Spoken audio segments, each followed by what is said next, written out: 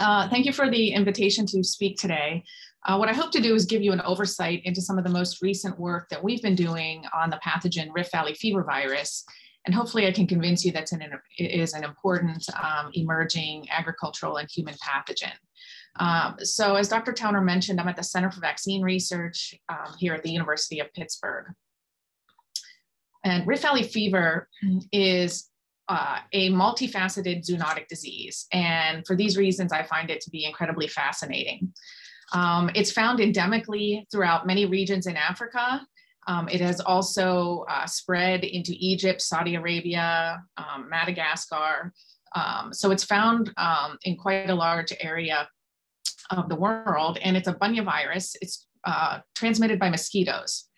What it does is cause a lethal disease in domesticated livestock, and as a result, it causes severe socioeconomic impacts in the affected regions.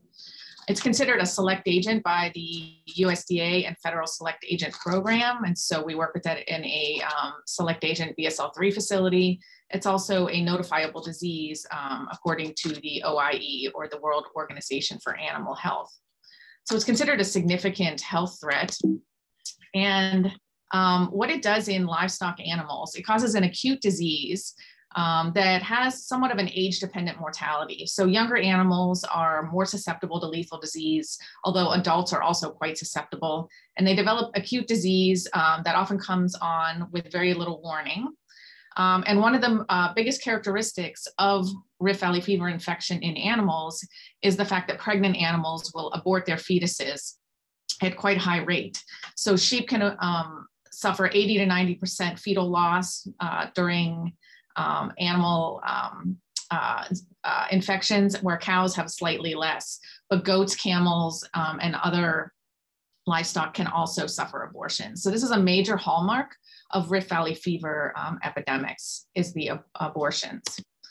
In people, we see somewhat of a different clinical outcome. So most humans infected with Rift Valley fever develop non-lethal disease that can be pretty severe, dengue-like, with joint pain, high fever, body aches, but it's generally non-lethal. In a small percentage of people, they can go on to develop more severe clinical complications, ocular disease being the most common. But people can also develop severe hepatic or hemorrhagic disease, as well as encephalitis. And so my lab over the past several years has been studying some of these lesser well-known outcomes of Rift Valley fever infection. And we've been using animal models to study things like encephalitis. We've also spent a lot of time trying to design and test vaccines and therapeutics in our animal models. But one of the open questions has been, given what we know happens in livestock with the high rate of spontaneous fetal abortions, is there vertical transmission in pregnant women? So is Rift Valley fever infection a threat to pregnant women? And what can we learn about that? As you could imagine, given the effect that Rift Valley fever has in livestock, as well as that in people, vaccines have been a major way that animal infections with Rift Valley fever have been controlled. And so the history of vaccinations with Rift is actually very interesting. It goes back all the way to the 1940s. So vaccines, and specifically live attenuated vaccines, have been used for many, many years to control the spread of Rift Valley fever in animals. And it also has the effect of limiting the spread to people. The main problem with live attenuated vaccines in animals is that there's a high rate of vertical transmission of the live attenuated strains themselves, which sort of defeats the purpose of vaccinating animals. And so clearly, based on the livestock information that we know, fetal infection in pregnant animals occurs at a high rate. And so we wanted to understand, what is the threat to pregnant women, and how can we study this in the laboratory? So I'm going to talk today give you an overview of 3 different approaches that we've been using over the past few years to understand the role of Rift Valley fever in pregnancy. And the first one I'll talk about is, what is the actual likelihood of vertical transmission occurring in pregnant women? Then I'll talk about some comparative studies looking at placental infection across different animal species. And then finally, I will talk briefly about our rodent model of congenital infection. And so if we look back at the literature on what do we actually know about vertical transmission in humans, in pregnant women infected with Rift Valley fever. And what we know is not very much. So early studies showed no association between women who had a history of Rift infection based on IgG positivity and miscarriages. But these early studies really didn't look at women who were infected during pregnancy. More recently, shown on the right-hand side of this slide, there have been isolated cases of vertical transmission that have occurred in pregnant women towards the end of their pregnancy, so about 35 or 36 weeks. And these babies were born very, very sick. The mothers were sick and they had confirmed Rift infection. There was a cross-sectional study done during the Sudan outbreak in 2011, 2012, that looked at 150 or so cases of women who had documented Rift Valley fever infection during pregnancy and found that they had a much higher rate of miscarriage, 54%, compared to women who did not have documented Rift infection. And so most of these miscarriages are actually late-term fetal losses or stillbirths. So even though the epidemiological data is lacking, that is suggestive that pregnant women can be affected and their fetuses can be affected by Rift infection during pregnancy. And so we wanted to address this experimentally, and we collaborated with our friend and collaborator, Dr. Carolyn Coyne, who had been performing lots of experiments studying the human placenta at various stages of gestation and studying its susceptibility to viral infection. And so what we did is we collaborated with her and we were able to obtain second trimester placental explants of 3 different regions of the human placenta. The area shown here in the green box is the chorionic villi. These are the branched tree-like structures which form the actual barrier between the maternal and fetal blood. We also obtained samples of the decidua, which is a maternal tissue, and the fetal membranes.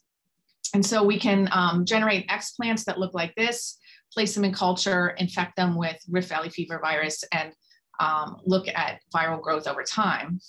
And what we found was that all 3 types of tissues were susceptible to Rift infection, and Rift grew in these explants in a dose-dependent manner through 48 hours post-infection.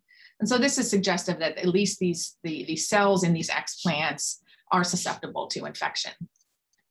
And when we look more closely at the explant cultures, and if we take a zoomed in view of one of the chorionic villi, which are the tree-like structures, which form the actual boundary between maternal and fetal blood, we can see that they have a very unique and interesting structure. So the blue areas on this tree are fused cells called syncytia trophoblasts.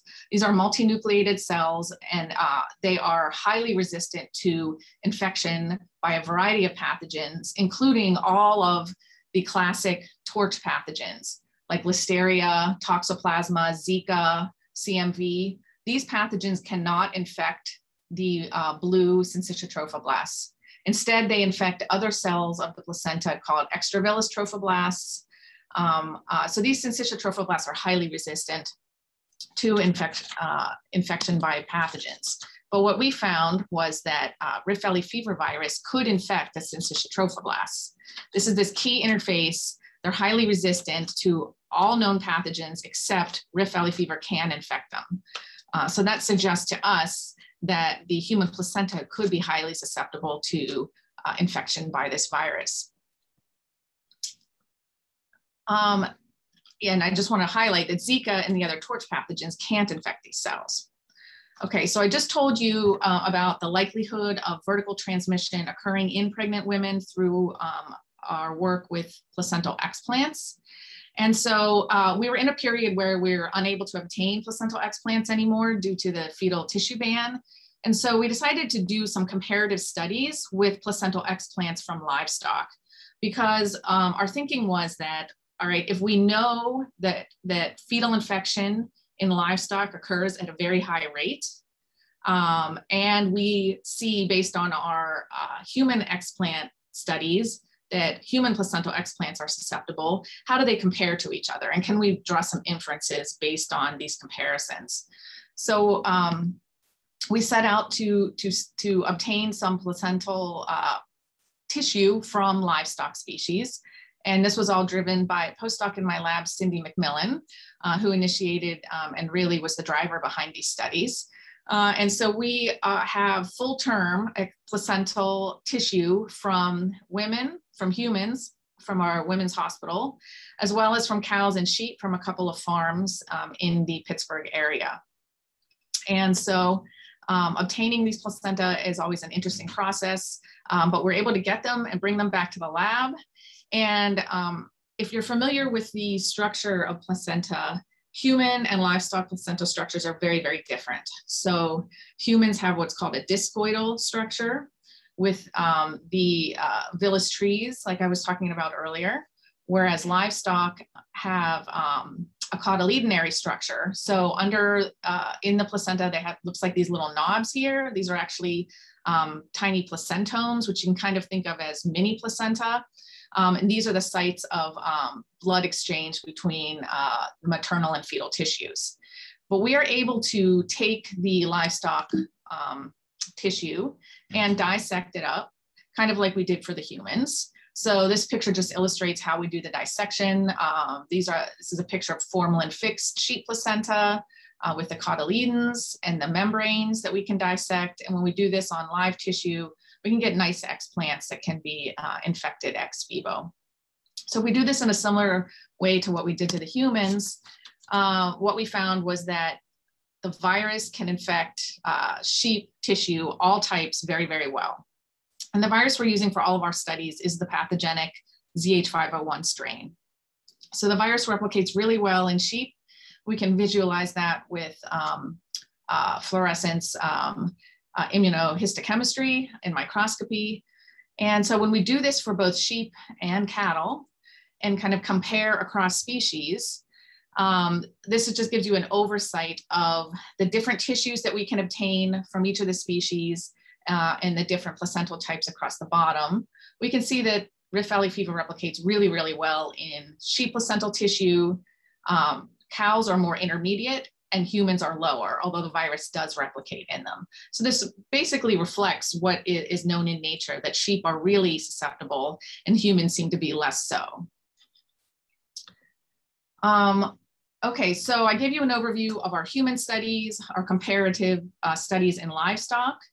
And now I want to end with talking briefly about how we've developed a rodent model, because there's limitations with what we can do with both the human and the livestock explants. And so we wanted a more tractable rodent model with which we could ask some more interesting experimental questions. So for this, we use Sprague-Dawley rats as a late gestation model. And our Sprague-Dawley rat model is set up according to this diagram. So the gestational period in rats is about 22 days. The placenta forms around embryonic day 9 to 11. And we're infecting the rats after the placenta is formed. So this is why it's a late gestation model. We infect them at E14. They get subcutaneously infected with ZH501. And then we monitor the animals. And the normal delivery date is E22. And we take them out to about 18 days post-infection if they survive that long. So the normal delivery date is 8 days post-infection with Rift Valley fever. And what we find is that sort of depending on the dose that we give the pregnant dams, we have about 50% of the pregnant moms will succumb to disease within the first week. So between about 2 or 6 days post-infection, the moms will succumb to lethal hepatic disease. This is a typical result of rift infection in rodents. About the other half of the animals will go on to survive. They'll deliver their pups and they'll live out to the end of the study. So when we look in these two populations, the surviving dams, which have no signs of disease at all, so they remain completely healthy, versus the dams that succumb to lethal disease here. If we look first at what's happening in these animals that succumb to lethal disease, we can take the placentas from these animals as they are euthanized, and we find very high levels of virus in their placental tissue. These are results from a plaque assay, so this is infectious viral load. So we even had one animal that was euthanized at 2 days post-infection and had 10 to the 7th PFU of live virus in their placental tissue. So I don't think anybody had really recognized the placenta as being such a target for rift infection up to this point. And so, as you would imagine, the pups that came from all of these dams that succumbed to disease, they had a lot of viral RNA and infectious virus within their abdominal cavities. So this graph represents viral RNA levels within the viscera of pups that came from lethally infected dams. So even pups from that dam that died at 2 days post-infection had a lot of viral RNA, as well as the ones that succumbed at later days. Okay, so the virus is clearly transmitted. It clearly infects the placenta and goes straight into the pups. The most interesting thing we found was, however, with the pregnant dams that had no clinical signs of disease and survived and went on to deliver their pups, what we found was that the majority of pups born from those dams were either born deceased, which is shown here by the red symbol at day 0, or they died within the first 2 days after delivery. Some of the pups did survive, and even the ones that survived had viral RNA within them. So in the subclinical or normal appearing dams, the fetuses and the pups are getting infected and they're succumbing in utero. And so we found that a significantly reduced survival rate of pups from infected and subclinical dams compared to our uninfected controls. And so just to kind of visually illustrate that, here are some pictures of, these are all pups that were born to subclinically infected dams. So the moms appeared normal, did not have fever, did not really have weight loss, looked completely fine, went to the normal delivery date, and then delivered deceased pups. So these are all deceased pups from one dam. Here's a mixture of deceased and live pups born from another dam. So a dam was able to give birth to both live and dead pups within the same litter. And then these are pups that were delivered to a healthy dam who died during the birthing process, with some pups remaining in utero. And what you can see just by looking at these is that it seems like development stops at different stages of gestation, despite coming from the same dam. And we were able to find dams that gave birth to both live and dead pups. And regardless, almost all the pups had viral RNA. So the virus was very easily transmitted in utero to the developing pups. We've done a lot of work recently looking at the pathology, both in the pups and in the dams. And I only have time to show you one brief illustration of that. But what we are seeing in the placental tissue itself is that the virus is causing a tremendous amount of hemorrhage, both in lethally infected dams, as well as in the surviving subclinical dams. The placenta are very, very damaged and have a lot of extra hemorrhage as well as necrosis within the tissue. So I kind of gave you an overview of 3 different aspects that we are working on when studying Rift Valley fever infection during pregnancy. And you know, hopefully I've convinced you that this is an important aspect of viral pathogenesis of this emerging virus that we need to study more of. And clearly we don't have all of the information yet. But one of the things that we really want to do is look at the comparative mechanisms of vertical transmission. So if we know that Rift Valley fever is very easily transmitted in livestock like sheep, and we know it can happen easily in rodents like rats, we suspect it can happen in people, there has to be some common mechanism of transmission, given the fact that the placental structure from all of those species is very, very different. So we are actively studying what are these mechanisms of vertical transmission. Does it have to do with some sort of common receptor or attachment factor, or something that makes placental tissue highly tropic for infection? And then the other more sort of applied approach is we are actively involved in vaccine and therapeutic research. We believe that the Sprague-Dawley rat model that we have can be a great early screening tool for vaccines and therapeutics. So can we design vaccines and therapeutics that will protect fetuses and pregnant animals? Can we use that to identify maternal immune correlates of protection so that we understand better what it takes to protect pregnant animals? I mentioned earlier the live attenuated vaccines that are still used during rift outbreaks.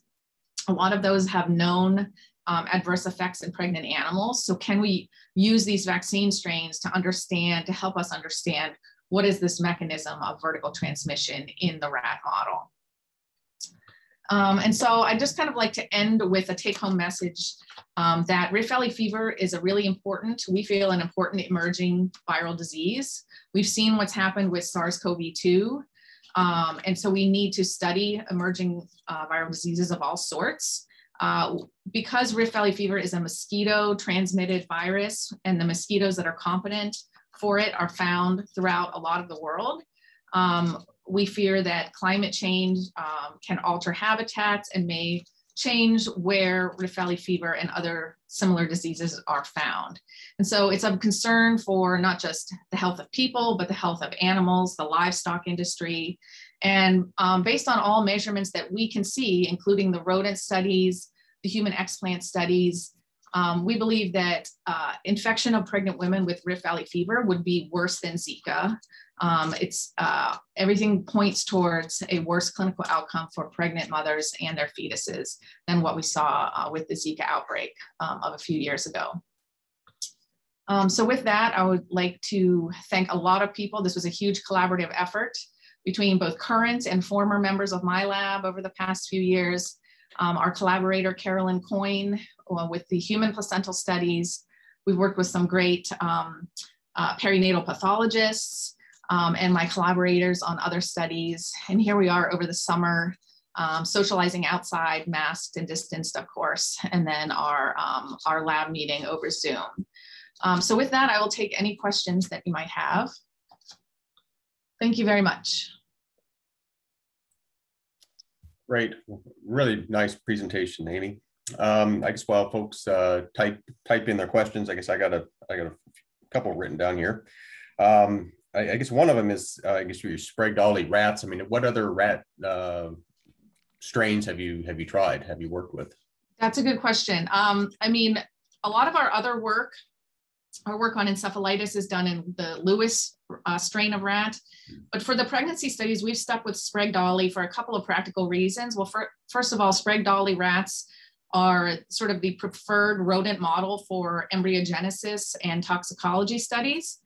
And so compared to mice, rats tend to be used more for studying embryogenesis. The practical reason is that we're able to obtain timed pregnant Sprague-Dawley rats at relatively reasonable costs compared to some of the other strains. But we would like to address that question of, you know, do we see a different outcome in other strains of rat or even mice as well? Right. I have a question here about vertical transmission of or not of a live attenuated vaccine. Are there any of the vaccines that offer protection to the developing fetus in utero? Is the question about livestock? So yeah. Yeah. Okay. So a number of live attenuated vaccine strains like the Tick-borne and the clone 13. In experimental livestock studies, it's been shown that while they provide protection for adult animals, the vaccine strain can be transmitted to the fetuses and can cause fetal death or deformities. So we definitely know in livestock, yes, the vaccines work, but it has this bad side effect, I think, because the virus is so tropic for placental tissue that it's really hard to prevent that infection. We really don't know anything about humans, about whether the current vaccines in humans would protect fetuses. And that's one of the things that we think is important to study. Right. Have another question here. Let me see here. the differences to explain Rift ability to infect the syncytial trophoblasts compared to similar viruses like Zika.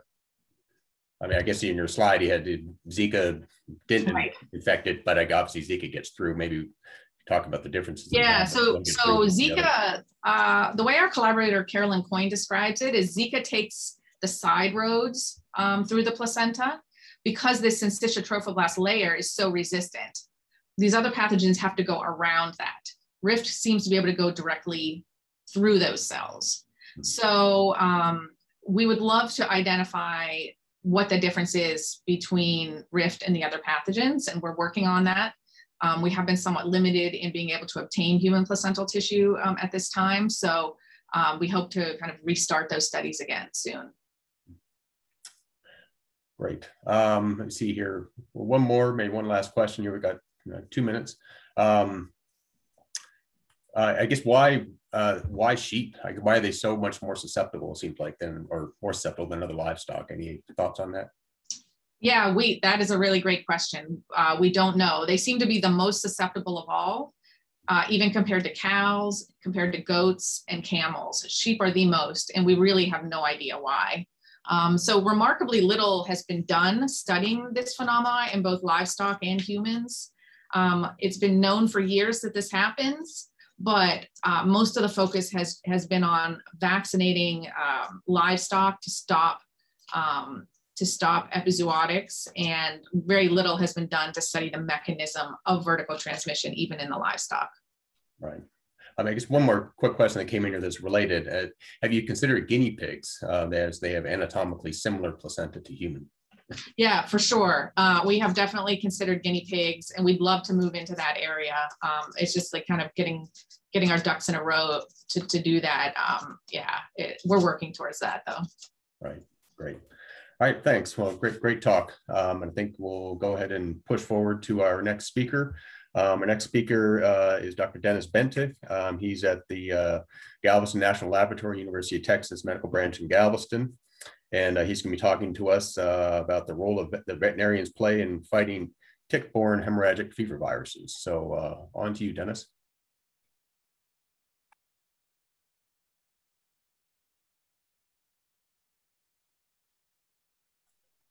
Turn on my camera and my microphone, and you can see my slides, correct? Yep, we can see them. Okay, excellent. So I want to thank the organizers for the invitation and the opportunity to present at the symposium. I've been working on arthropod-borne viruses for almost 20 years and on hemorrhagic fever viruses at BSL-4 for almost 15 years. And I wanted to give you my perspective of what research is necessary to find sustainable solutions to prevent not only the expansion of tick-borne hemorrhagic fever viruses and their tick vectors into new areas, but also stop the increase in human case numbers that we've seen gone up in the last 2 decades. So if you're familiar with tick-borne viruses that cause disease in humans, they're almost always not a health concern for livestock that maintain the ticks. An exception is Lao Ping ill here. In my talk here, what I wanted to do is I wanted to make the case that we as veterinarians are crucial in understanding the disease dynamics in the enzootic cycle that spills over into humans, and that we also crucial in creating sustainable long-term countermeasures. My lab studies the transmission and pathogenesis of tick-borne hemorrhagic fever viruses at the Galveston National Lab. And our special focus is Crimean Congo hemorrhagic fever virus. So if you look at the BSL-4 viruses that we study, almost a third of them are actually transmitted by ticks.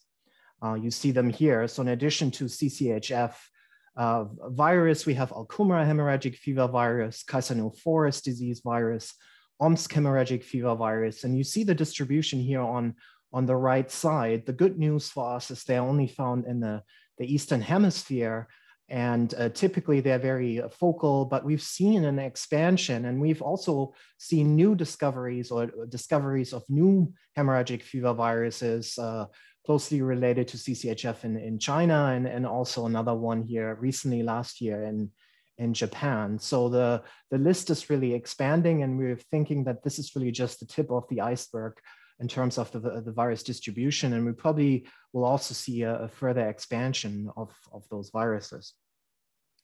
So historically, the research focus on tick-borne hemorrhagic fever viruses has been mostly on the molecular aspects of the virus, the genome and certain viral determinants of virulence, but not very much on the tick vector. And so very little is known about what happens in the tick vector and what happens during transmission from the tick to the host and then back from the host to the tick. So my laboratory is trying to change this. We are currently the only BSL-4 lab in the world that works with live ticks at BSL-4. And we use a range of different native and non-native tick species to look at vector competence. So for example, study the vector competence of North American ticks for these hemorrhagic fever viruses.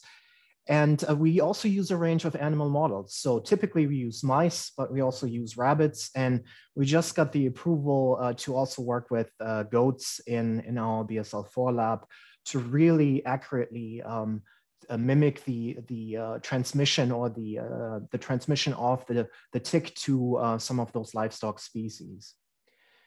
My lab has been very interested in the last 2 years to focus more on reservoir-targeted countermeasures. So combining, for example, anti-tick vaccines with anti-pathogen vaccines and delivering them to wildlife or to domestic animals. As mentioned earlier, historically, the focus of tick-borne hemorrhagic fever viruses, because of the nature of BSL-4, has been and the disease in humans, these cause very severe, often fatal hemorrhagic syndromes in humans with high fatality rates of maybe up to 30%. The focus has been very much on the pathogenesis of the human disease, and there's no disease in any of the other animals that get infected. So it makes sense to really understand why, or trying to understand why the disease only occurs in humans. So what we see here typically in the human cases, humans become infected mostly through tick bite or milk or meat products from livestock. And typically the people that are affected are farmers or even veterinarians working with the animals, slaughterhouse workers. And we often see a single case, and these cases are then transported to a rural hospital where there's no awareness that the hemorrhagic fever is circulating or is endemic in the area. And so the proper PPE is not being worn. And then we see a cluster of nosocomial infections in the hospital where healthcare workers get infected. What I see is that there's often this misconception that tick-borne hemorrhagic fever virus is just like Ebola. The level of human-to-human transmission can ramp up, and this then here, the nosocomial cases can turn into an epidemic. We've not seen this with those viruses. These viruses have been around for a long time. So I think, personally, I think this is very unlikely.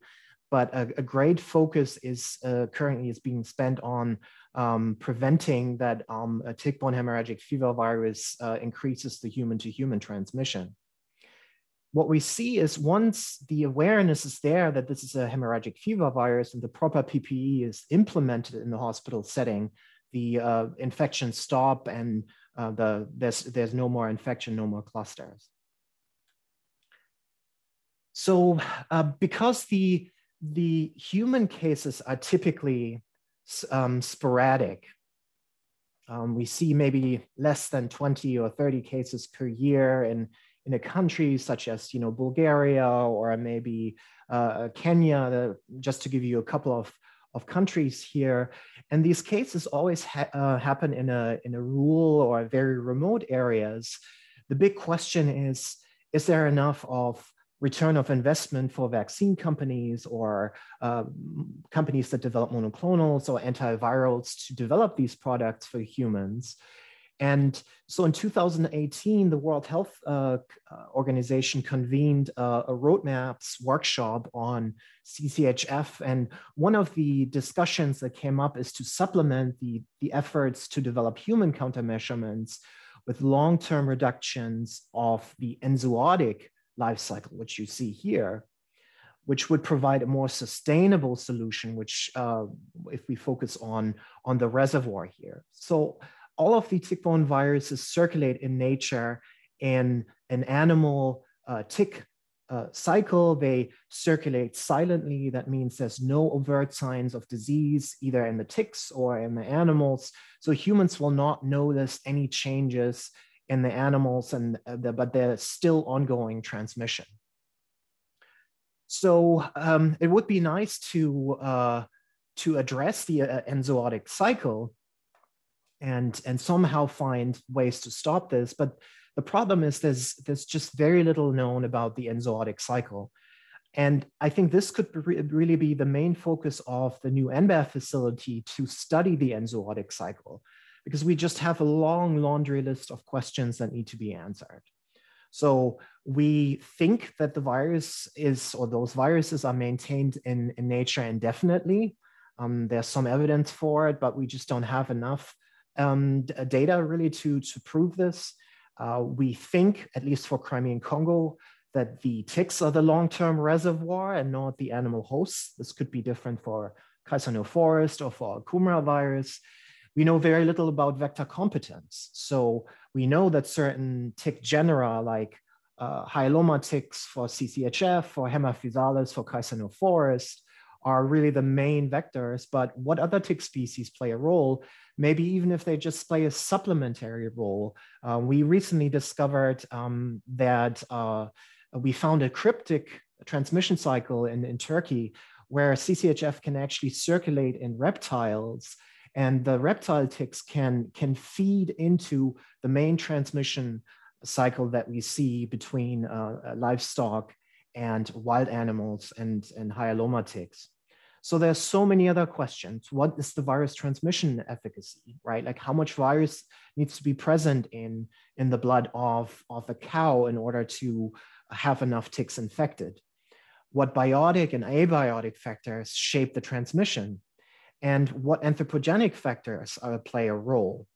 So what we see with CCHF, for example, is that land fragmentation plays a great role. The style of animal husbandry also influences the transmission rate. Migration, deforestation play a big role with Kaisano forest in India. So all of those components play into the transmission, but are very little understood. So much greater effort needs to go into studying the enzootic cycle. So we've seen a significant increase in human cases over the last 2 decades with the tick-borne hemorrhagic fever viruses. And the question always remains is, how can we explain or even predict why the case numbers have gone up over the years? The problem with tick-borne hemorrhagic fever viruses is that from an ecological perspective, they're very complex. They depend on a tight connection between the virus, the tick, the host and the tick. And then obviously humans get infected through the ticks or the animals. So what you see here is a fictive 4-year seasonal cycle of a tick-borne virus and the ticks and the animal hosts that maintain the virus. So here in orange, you see this seasonal activity and the tick density of ticks. Here in green, you see the animal host density. And then here in red, you see the human cases that typically happen here at the peak of tick activity, mostly in the summertime. So what really happens is, how can we predict that the case numbers go up? And in order to understand this, we have to acknowledge that there's a tight relationship here between the animal host that maintains the ticks. So this is the animal hosts are connected, so wildlife and domestic animals. And then the ticks, also the tick density influences the risk of humans becoming exposed to a tick bite. So what we've seen with many of the tick-borne hemorrhagic fever viruses, if there's an ecological disruption of the balance, that's when we see an increase of human case number. So let's say the domestic animal numbers go up. A good example is with Crimean Congo. In Turkey, there was terrorist activities, farming stopped, a lot of the land overgrew, and then when the animals came back in and a lot of wildlife came in, we saw an increase of animal host levels, and this then leads to an increase of the tick density being brought in through the animals. And if you see a greater tick density, then you also see in the following year greater level of human cases.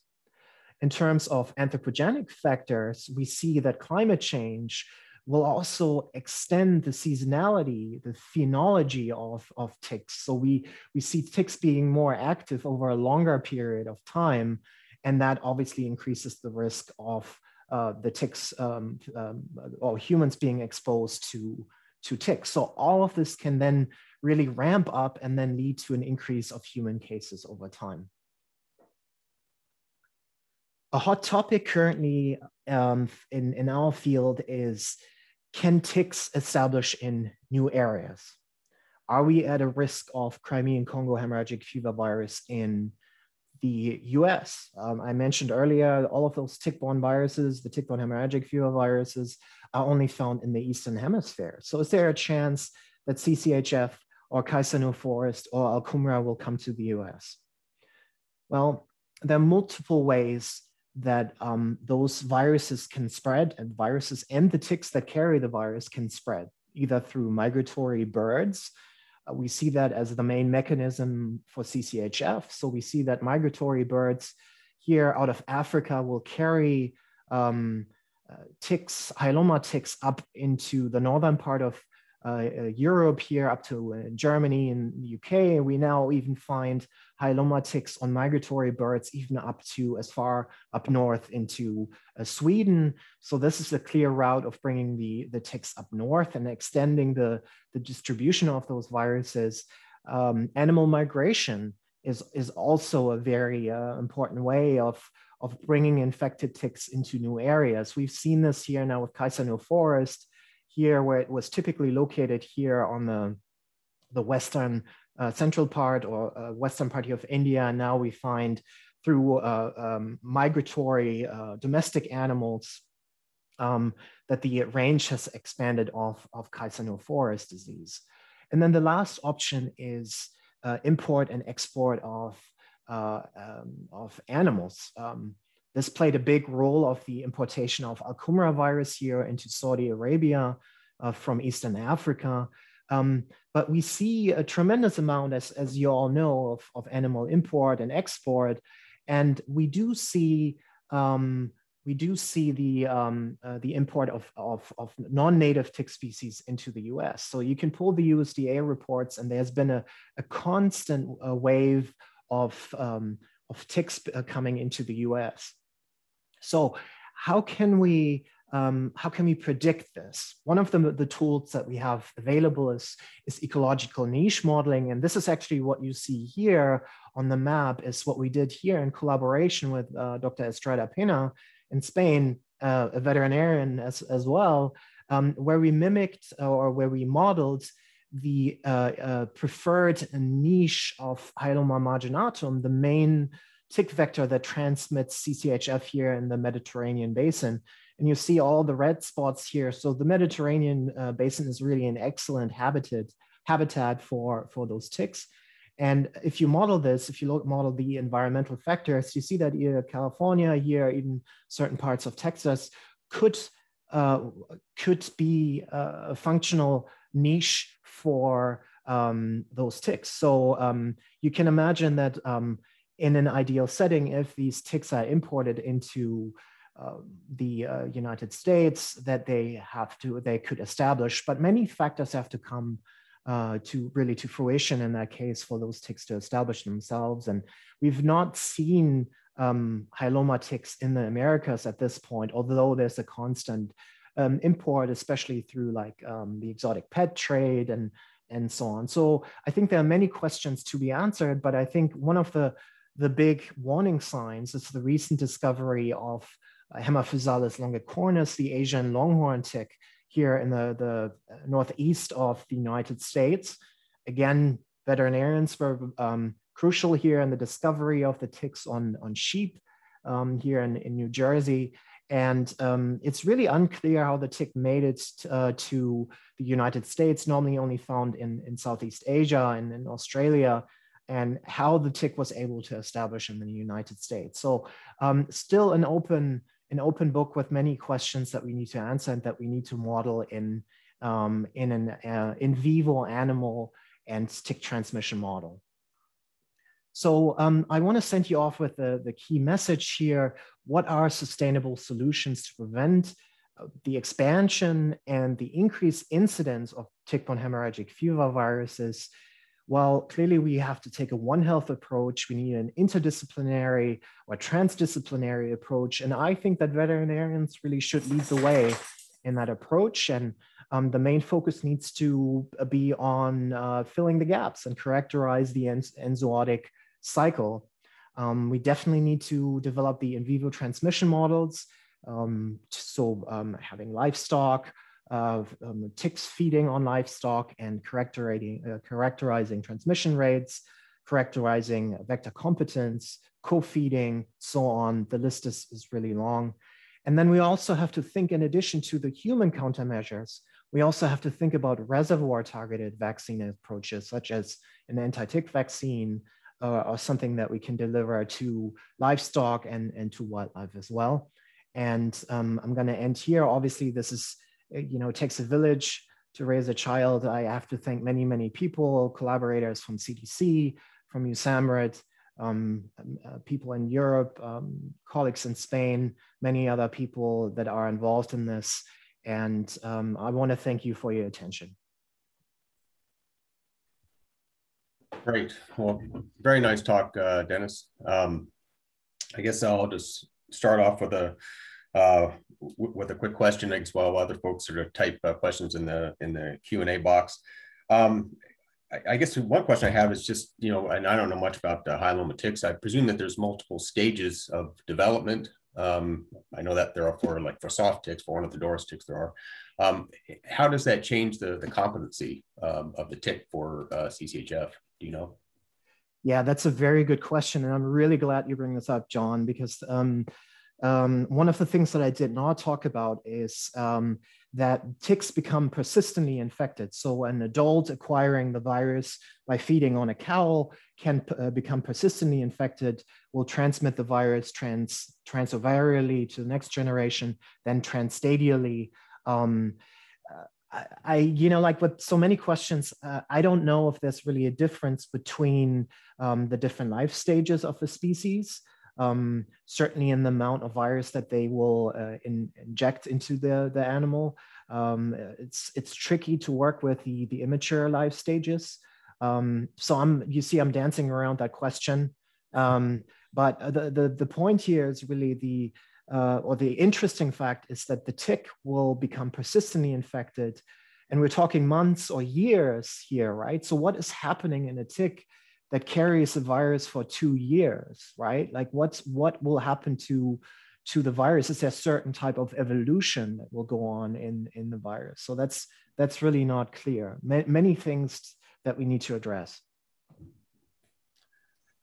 Great. So I'm looking into the Q&A box. There's a question in here about studies looking at the environmental temperature of CCHF replication in ticks. I guess you're thinking about the dropping off of ticks in northern latitudes and what happens then. Yeah, there's obviously a sweet spot for those ticks to establish, right? Like so. Hyaloma ticks that are the main vector really for Crimean Congo, for example, they are thermophilic ticks. They prefer hotter and warmer climate, drier climate. And we see that changing in Europe, for example. So the warmer the average temperature per year gets, the more suitable the environment becomes for hyaloma ticks, and the more likely it is that these ticks establish. One crucial barrier that we have with tick-borne viruses is that the winters typically in northern hemispheres are so cold that they will reduce the tick numbers of imported ticks, for example, and the ticks will just die off during the winter, at least the thermophilic ticks. But because the winters have become so warm with less snow, we see a greater level of hyaloma ticks surviving, and this has been shown in Germany and in the UK and so on, that these hyaloma ticks that have been imported are now actually overwintering, and they're surviving the winter that supposedly would kill them.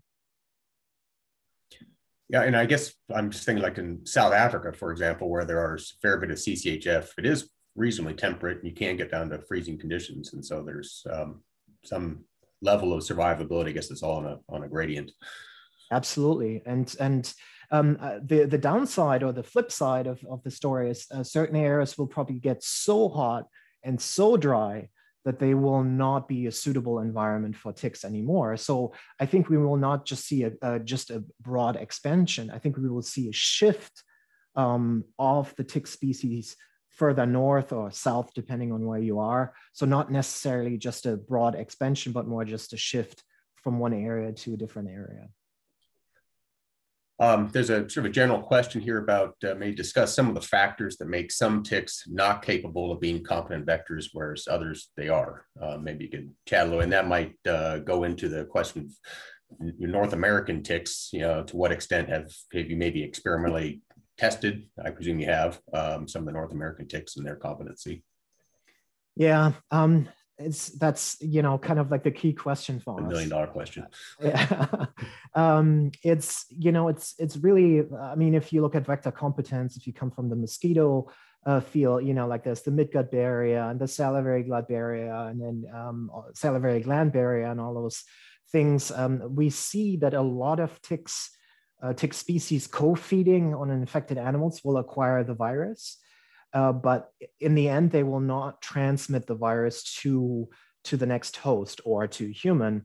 And I think it's still not really clear. We've infected some North American tick species, and they can certainly acquire the virus. They can maintain the virus, but after a while, they lose it and they cannot transmit it anymore. We just don't know why, where the replication stops. Is it the midgut barrier or the salivary gland barrier?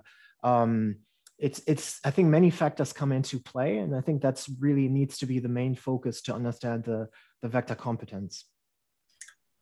Great. I guess one last question here. I guess for those folks interested in CCHF and BSL-4 work but don't have ticks, can you just comment on the utility of tick cell lines? How useful are they? Yeah, that's a very excellent question. I really started off using tick cell lines. That was my first venture into the tick world. The tick cell lines, just based on the way they are generated, either from embryonic tissues or from molting larvae or nymphs, are typically in their origin connective tissue or some kind of fibroblastic tissue. And they often don't really mimic the crucial tissues that we need to mimic in our transmission. So there's no cell line that's differentiated out into salivary glands or into hemocytes or midgut tissues. And so often when we use tick cell lines, they don't really reflect what we see in nature. So to give you an example, you can take hemaphysalis cell line infected with Caesalinophorus, and it doesn't work. But if you use a different Ixodes scapularis, it will infect it. So the tick origin often doesn't really mimic the what we see in nature. So as a result, what we've done is we've switched to explants. So we just dissect the ticks, we pull out the organs, and just infect the organs. So as organoids, even salivary glands, midgut, and with the help of CDC, we've now have a labeled virus, and that really nicely works. You can see the replication in those tissues. Great. All right, well, very nice talk. I think we're sick of time. We'll push on here to our last speaker. It is Dr. Jessica Spengler from Biospecial Pathogens branch at the Centers for Disease Control. And Jessica is going to be talking to us about the utility of survivor models of human disease in animals and for use for studies in biopathogenesis, pathogenesis, transmission, and therapeutics. So over to you, Jessica. Thank you, Dr. Towner. Turning on my video. I hope you can see the slides now. So Yep. thank you we're good to go? Yeah, you're still in, you can see, you want to put on presenter view? Sure.